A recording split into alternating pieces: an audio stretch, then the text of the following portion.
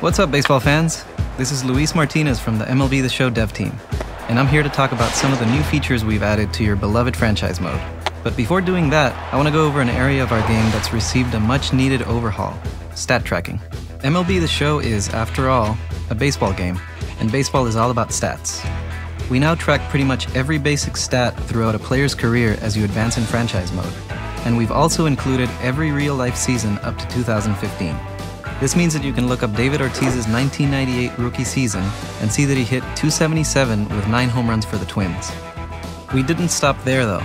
In addition to all the basic stats, we track some of the most recognizable advanced stats, such as wins above replacement and fielding independent pitching. One last tidbit: you can now sort league-wide season and career totals in the statistics screen and filter by position. Now let's look at some of the new features I mentioned, starting with player morale. As the general manager of a Major League Baseball team, you'll have to consider player morale and personality when building your team, since this will have an impact on a player's performance on the field. Player morale is based on 7 factors that combine to produce a positive or negative effect on a player's attributes. For example, a player can be happy with his coaching staff and health, but if he's angry about his individual performance, he might end up with a negative effect overall. You'll have to consider some of these factors when signing free agents in the offseason too, since contract interest works in a similar manner to player morale. In addition to contract terms, players will have expectations and preferences, like wanting to play close to home. Yes, we added birthplace for every player in the game. Let's take a look at the new contract negotiation screen. In the middle, you'll see a circular interest bar that updates in real time as you change your contract terms. Notice that you can now offer a role to the player, which will have a significant impact.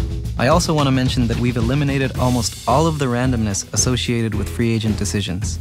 So if your team's offer is the one with the highest interest, you're more than likely going to land that coveted off-season prize.